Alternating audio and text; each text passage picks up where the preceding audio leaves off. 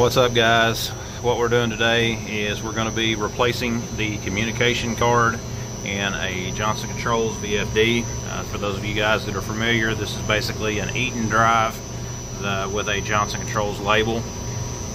We need to get access to the inside of the drive, so of course we do have our power off. This is of course the disconnect is down there. You can see here we do have a remote panel on the front, which is what goes to here. Just a straight cable. Of course we unplug it. There is a total of 4 screws on this panel that basically you loosen them. They actually will stay in the panel, but you just loosen them completely to be able to lift this off.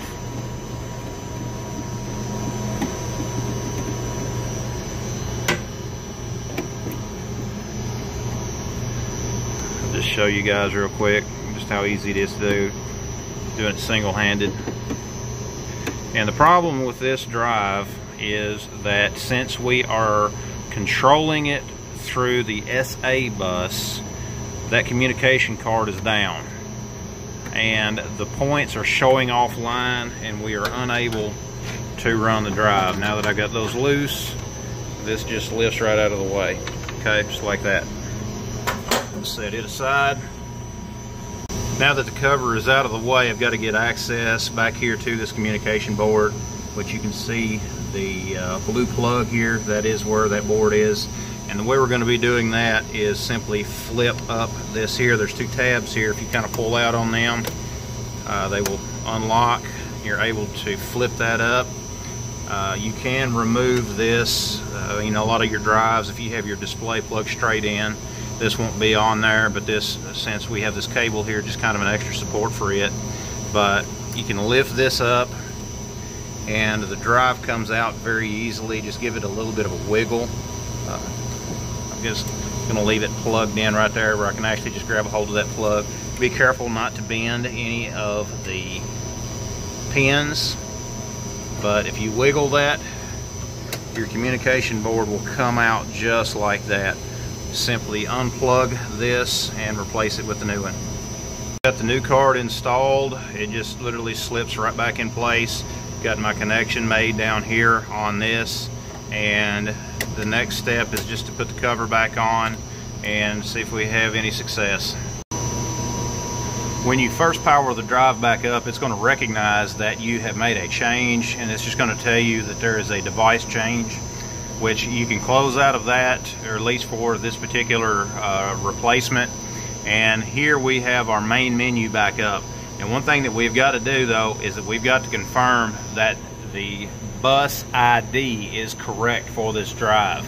And if you do not know what the bus ID for this device is on your system, what you can do is open up CCT, go up to the Define Hardware tab of your program, and inside here what you're going to see is the particular drives, the extensions and stuff like that that you have.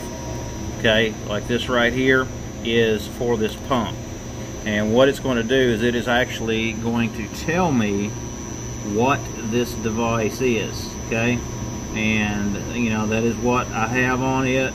Let's see the network settings. If I click here on the top, and you see just for a second, this is a controller selection right here, which shows me what's on here. So go over to your network settings, and inside your network settings, it is going to give you that address for the devices on the SA bus. Okay, just right here. You can see here I've actually got, there's 2 of these drives here. There's one there, which is 204, and then this one here is 205. Now, the way that you check that is to go into your parameters. This button here on this particular drive, I'm going to press and hold it for a couple of seconds. It's going to pop in to this menu. I'm going to arrow down till I get to the I/O and hardware. That's what you want to look for. Press OK. And this is a little bit sluggish, so don't press the button more than once or it's going to skip on you. Go down to the OPTCS. Alright. Click on it. And it's got a few things here. I'm going to go down to parameters. Press OK. And right here it tells me the protocol for this drive. COM protocol is SA bus, slave address is 205. Now before, what was happening was the slave address was actually going to 0 and I was unable to change it and the drive would not communicate. With the new board, I am able to actually enter the slave address, and you got to make sure that you have the drive in stop mode, complete stop mode when you do that, okay? And of course, if you're going to change it, you would go down here, you would press the OK button, then you would hit edit, and it would give you the option of changing it. Since I've already got it corrected, I'm not going to do that, okay? We're just going to go all the way back out, just like this. And to change the drive from auto to stop, which you need to do to change some of the parameters, press your HOA button,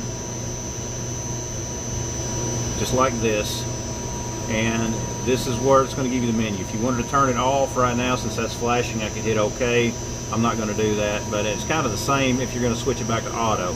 You would just scroll up to auto or hand or whatever you're going to do, okay?